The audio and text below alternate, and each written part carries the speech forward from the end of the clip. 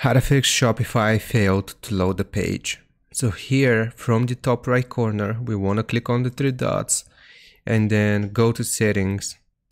Now what we have to do here is simply search for cookies, and you will see this: clear browsing data, clear history, cookies, cache, and more. So we want to click on this button, and then we can choose the time period for which we want to clear all of this data, but I will just leave it as all time here.